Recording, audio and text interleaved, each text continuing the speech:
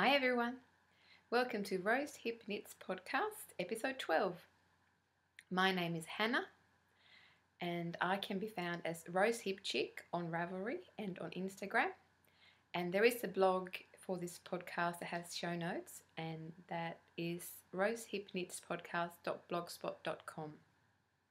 Welcome everyone, welcome to anyone who's new and to all of those of you who have been watching since previous episodes. I'm sorry if I sound a little bit funny today. I've had a horrible cough. I've been waking up 4 a.m, 5 a.m, not being able to go back to sleep for the last few nights, and yes, still coughing every now and then. So if there's some funny editing going on, it's probably because I'm stopping to cough and then start recording again. Anyway, I feel okay. I'm very happy to be here to talk to you today about some knitting and crocheting and dyeing and some other fun things. So thank you to all of the subscribers, any new subscribers, thank you very much. And to all of the comments and PMs that I have been receiving. It's always so much fun to get feedback and to just get little hellos and sweet messages. So thank you to everyone. And please continue to send me messages and let me know what you think about the episodes. And if you have any questions, of course, just let me know.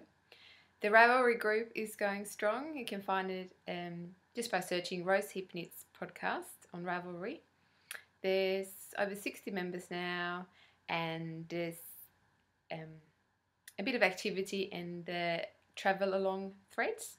So we do have a travel along happening in the group, and there's small details about that in the group. There's a thread for just, all the threads are fine to just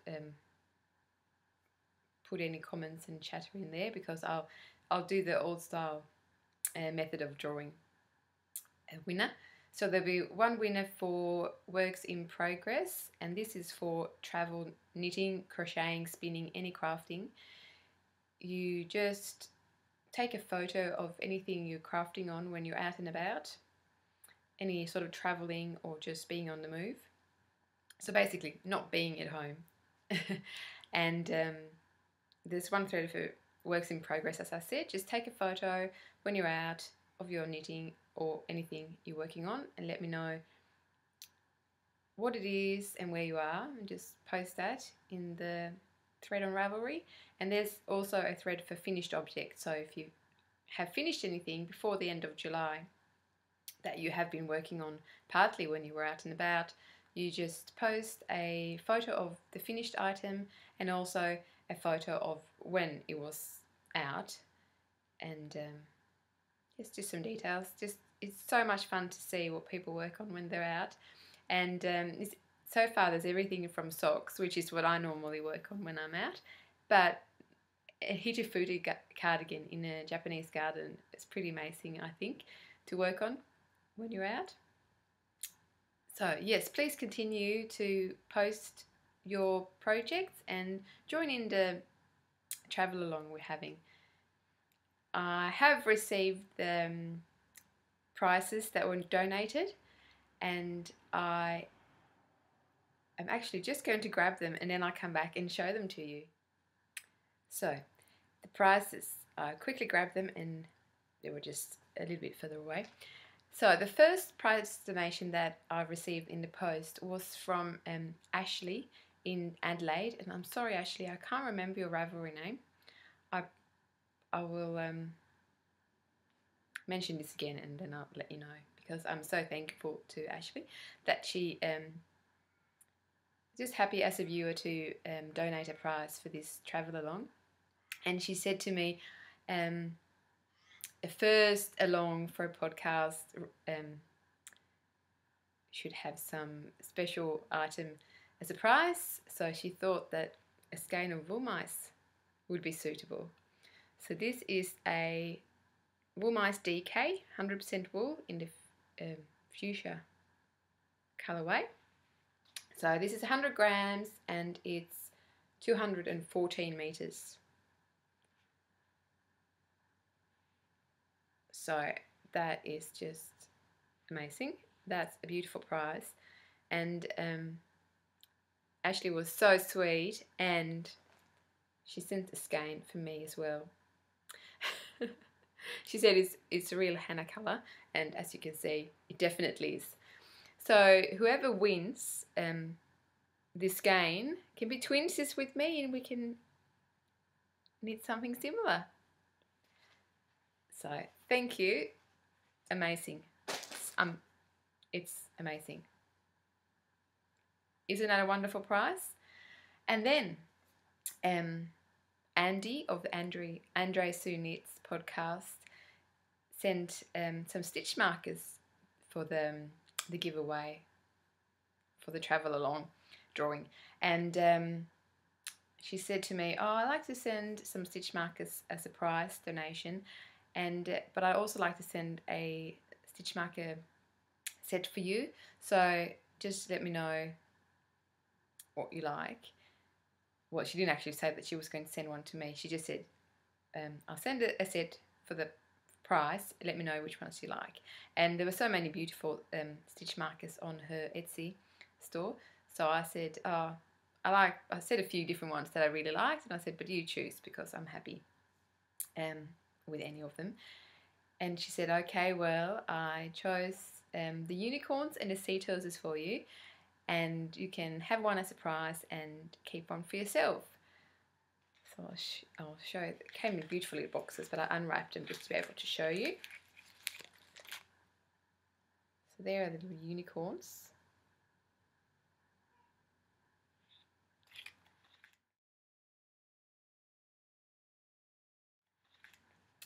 And there's also a set, with sea turtles. And you can't really see them very well through the plastic bag, but I won't take them out this time. I might do that later on in a episode closer to the end of the cow. So she sent those, but that wasn't enough. But I'll show you later in this episode what else Andy sent to me. It was another wonderful mail day the other day. So that's the travel along, and yes, fantastic prices, and I will also add to the prices. I'm just not sure what I'll add yet. I'll be doing some I'll be visiting some different places in July, and that's why I have this travel along, because I'll be out and about and knitting, going to and from places. So I'll keep an eye out for some interesting things that I can add to the prices. And I haven't decided yet which price will be for the works in progress and which one will be for the finished objects. I'll just see what else will be added to those prices. And I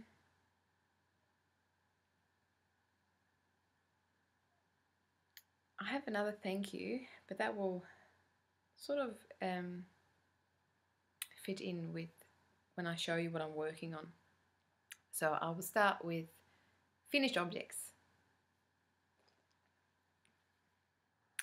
Okay, things that I have finished since last time I talked to you. First, something that was almost finished last time is the Autumn Morning Cholette by Holidap of the Swift Knits podcast. I have not blocked it yet. It's nice and squishy and soft, and it's rather big. And I used the Bendigo Woolen Mills Athena, which was a limited edition of a base that's a wool, silk and bamboo. It's a 4-ply, and the variegated or multicoloured one is one that I dyed, and the other one is the colour that they call ivory, which is just this cream colour. So that's all finished and I love it. The other thing that I finished finally, and I have been talking about this project since I started this podcast, and it's the blankets. Yes, I finished this blanket. This is a Mitred square blanket that I started on probably in 2008. It all started when I worked in a wool shop down in Hobart, down in the Salamanca area, and I bought a skein of yarn, and it was this one because I just loved the colours, and it was so crazy and fun. And it's a DK weight, and it's a New Zealand wool that was hand dyed, and I can't remember the details, but it's all on the Ravelry product page. So I had that, and I just did not know what to make from it. So I made these squares. So I started making them. I just did them one by one. I didn't join them as I went, and I made a few of those. And I had a stack of maybe 12 or so, and they were just sitting there for years because there were not quite enough squares to make a big enough blanket, and I was not that keen on joining them together.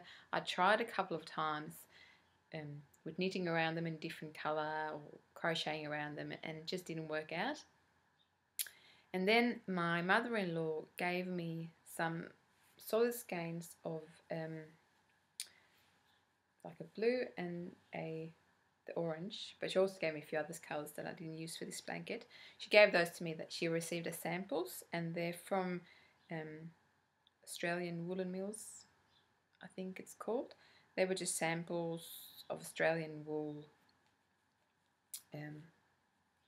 I think it's called Country 8-ply or something like that. You can buy it in Spotlight, I'm pretty sure. But I had 2 skeins each of the blue and the orange, and I thought I'll see how many squares I can get out of that and see if they will work well in a blanket with the multicoloured. So I did that, and sewing thread. I had all the squares, and I had to make one square like this because I was totally out of the multicoloured, and then totally out of the blue, so I had to put a bit of grey there, totally out of the orange, so I had to use grey on that one as well. So I definitely used everything I had, no scraps left, which is great. And I found the grey, it's just a Spotlight brand DK weight 100% wool, and I used 2 skeins of that to crochet around, like a double crochet around every square, and then another skein I used, a third skein I used to crochet them all together, and one round around the whole blanket. So I told you last time that I had all the squares up on the table here, and what I had to do with the blanket at that stage was to crochet together all of the squares. So when I came in here to grab something, or I had my daughters in here doing some painting or playing, or at night if I was out here dyeing or doing something, I just crochet 1 or 2 squares together, and when I had half of it done, I was sort of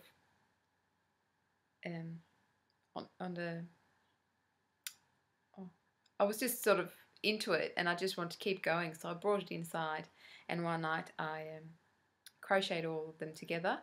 And then with this cough that I've been having and not being able to sleep, one morning when I was up at 4 a.m.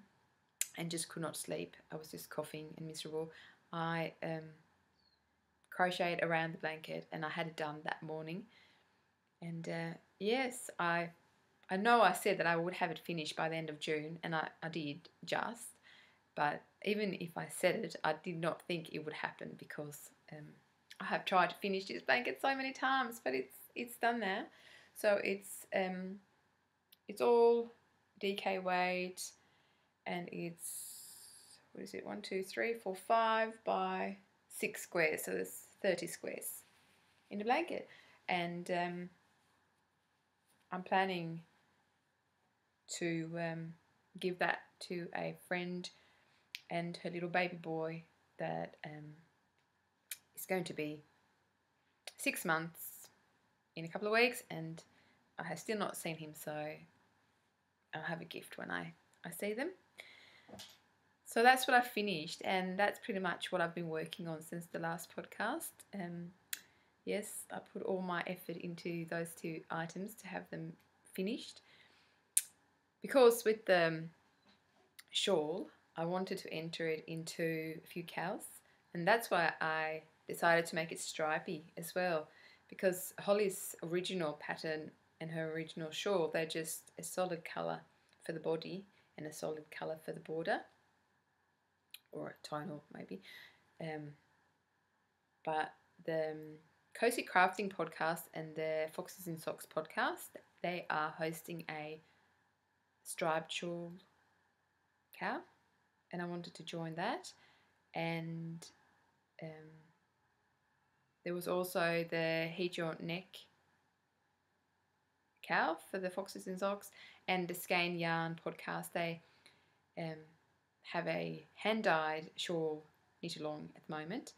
So doing it like this, I could join all of those cows, and I think it was the Foxes in Socks Heat Your Neck cow that ended in end of June. So I decided to have that done by then, and I did. And yes, I just told myself I wanted a blanket done by the end of June. So yay, I did it, and I'm very happy with those 2. And I have a few works in progress, not very much, I haven't worked a lot of them on them, sorry, but I will still show you quickly. Okay, I'm sorry about all the interruptions that there's been so far in this episode. I kept hearing my daughter waking up outside, but she was fine, so I kept recording. But now she's up and she's joining us again, just next to me. So we'll see how we go. I can feel my throat is starting to be a bit irritated. I'm drinking a new tea to me. Just in a supermarket yesterday, they had a green tea with coconut, and it's really nice. And the reason I bought it, and I thought I should try that, is because I saw someone drinking it on a podcast, and I think it was Nina of Fussy Knots podcast, I think a podcast is called. She's in Santiago in Chile, I think.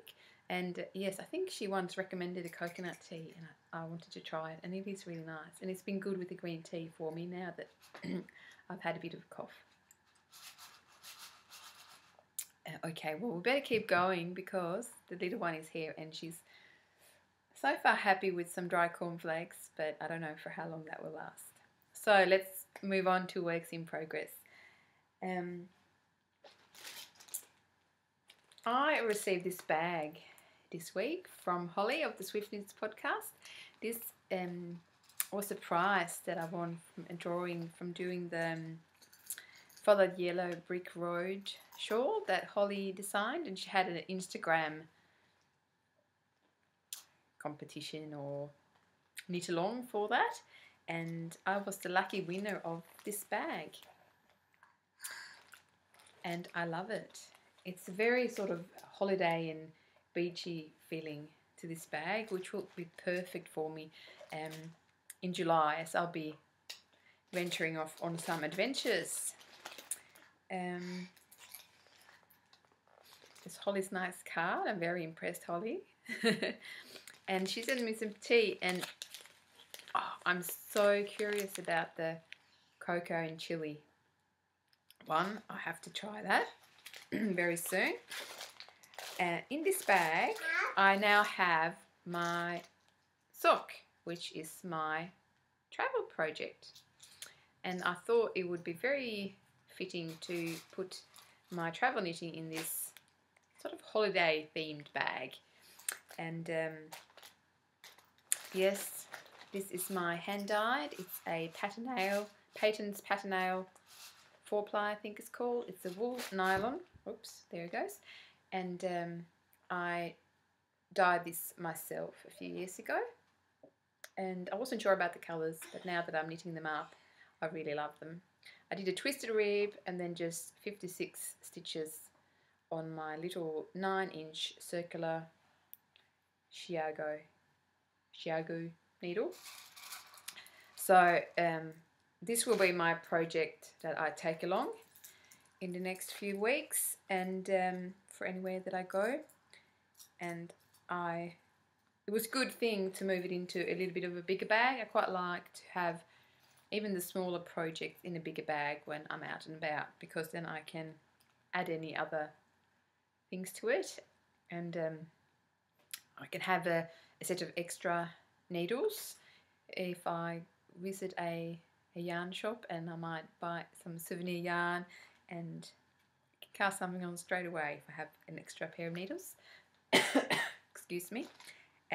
So yes, I love the bag, Holly.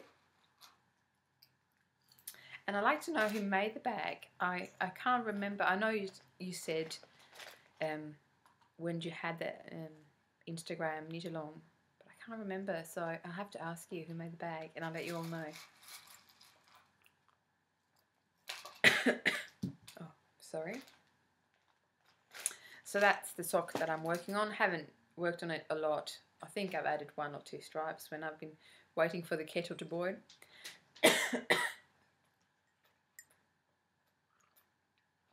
I'm so sorry. I'll make this quick. And then I have my secret test knit for Maria of the Stitched in Sweden podcast. And I just wanted to show this bag. This is a bag that I received when I joined a dye along for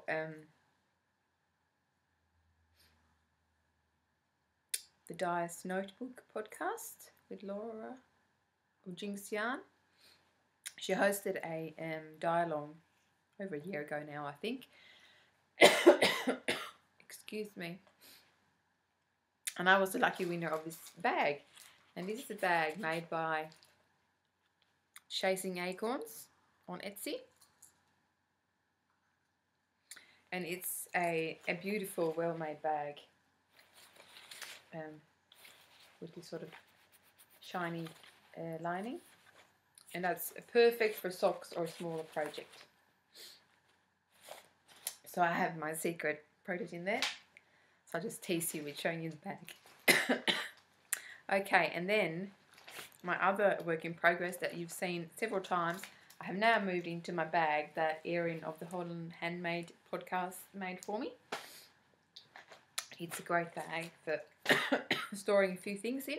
So I did the same with this bag, that in case I take this with me out, if I go somewhere, I have a bit of extra space in there. I'm so sorry, there was a bit of a coughing fit there, and I also had to go and refill the cornflakes container. So I'm back, and I talked about the socks, and then I was on to my raindrops top that I think I've only put 1 or 2 rows onto, so I have not really touched it because I was busy doing those other things. But it is in the beautiful bag from Erin of Holland Handmade, and yes, it's a nice big bag, and I can put a few extra bits and pieces in there. I also have my Chasing Acorns tape measure in there.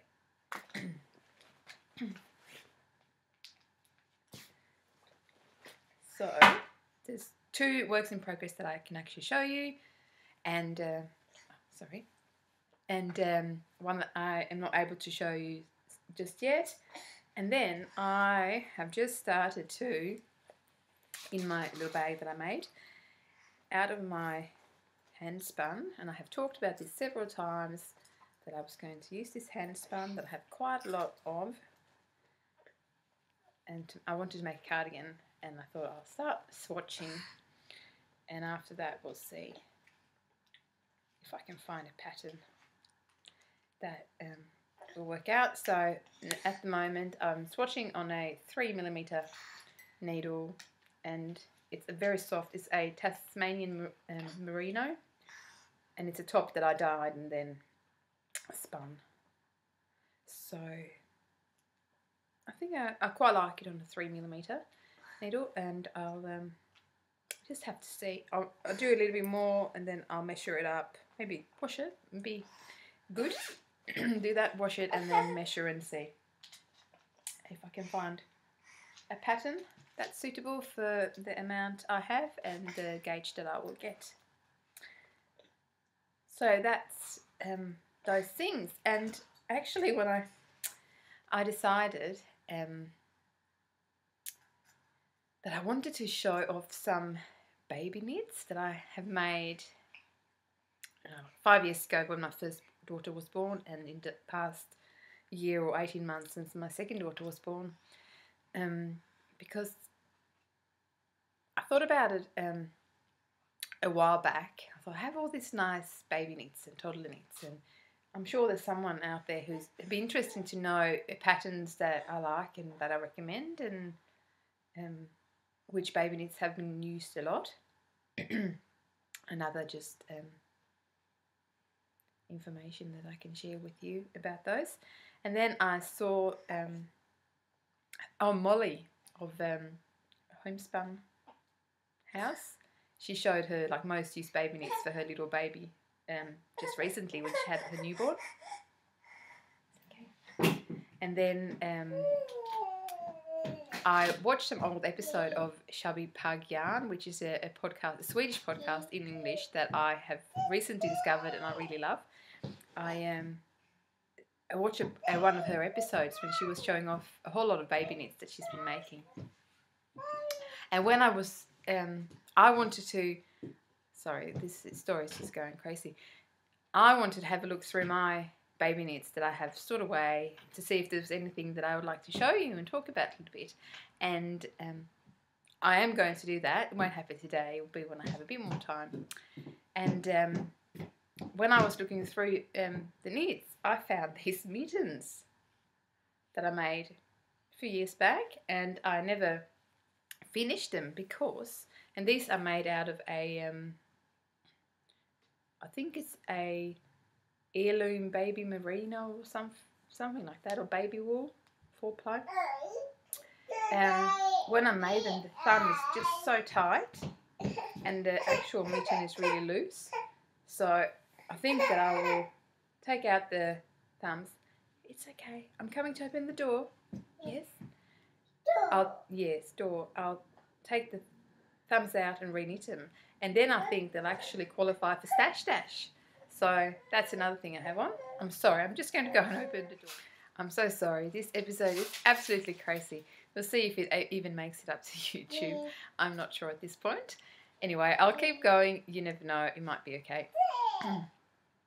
So I'm very excited to have finished those 2 items that I showed you in the start. They actually get me just across the 3K line for the Stash Dash 2015. So I have reached the 3,000 meter level, so I can enter Stash Dash. So I'm very happy about that, and I think that anything more now until the end of Stash Dash will just be a bonus. And if I make the 5K, I'm really happy, but if I don't, I'm still very happy because I completed my blanket, and that's all the reward that I need. So now what I wanted to do was to show you the package that Andy sent me. And this was just a huge surprise because she said she'd send me 2 sets of stitch markers that I showed you before. And she sent a bit more than that. So she sent me a beautiful card, and she said that she sent the stitch markers, but she also put a few extra goodies in there for me. So I haven't unwrapped them because it's so beautifully wrapped. So she sent me this game. She calls it Kiss and Tell. The Cloud 9 fingering weight yarn. So it's 75% superwash and 25% nylon. 460 yards, 100 grams. And I'm sorry, I have it still in the package, but isn't that just beautiful? I just have never seen anything as amazing. Thank you, Andy. And she also sent me some mini skeins. And I have seen her show these on her podcast, and they're just beautiful. And these are 80% superwash merino and 20 nylon, and they're about 25 yards each. And I'm not making a Cozy Memories blanket or Hexie Puff or any of those things, and I think after completing my blanket, it just took me so long. I can't see myself making another blanket or a blanket, especially not a fingering weight blanket. So I'll have to think of some other little thing that I can do with these. But I love them, they're beautiful. It's so much fun to see other indie dyes, hand dyes, and see the yarns. Because every dye, just the results they get are also different. It's wonderful. And you also sent this fun little keychain sock blocker sock. So it has a little keychain sock blocker and a pattern for making the sock for it. So much fun. It's great. And she also sends a little sticky notes for the sheep. And I think for alpacas. So yes, so isn't that a great package? That's Andy's card. andreasunitz.etsy.com. Thank you, Andy. So that was just amazing mail. I have received so much, and it's been such a surprise every time. I can't believe it. I'm so happy there's been donations for the travel along, and I promise you I will add something amazing too.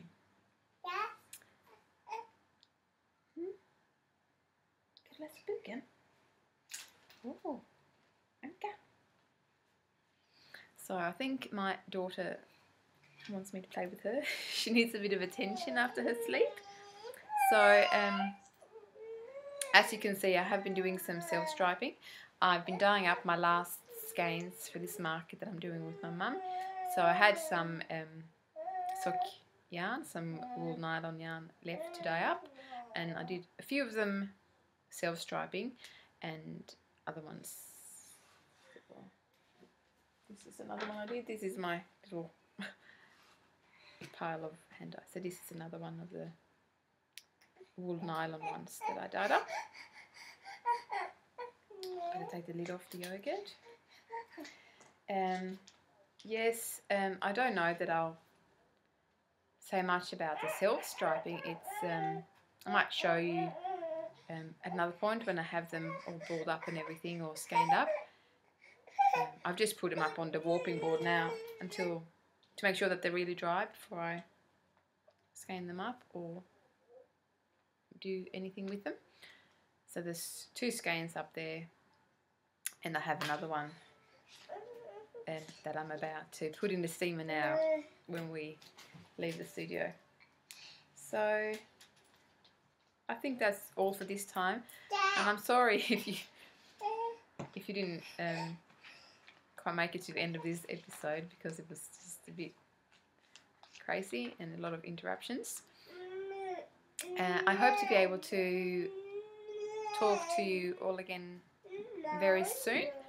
I'll see how much knitting and other things I'll get done in the next few weeks.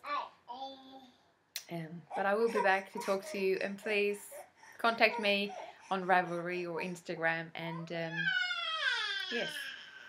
Are you saying hello? Yes. Okay, we better go and play. So take care, everyone, and I'll see you next time. Bye.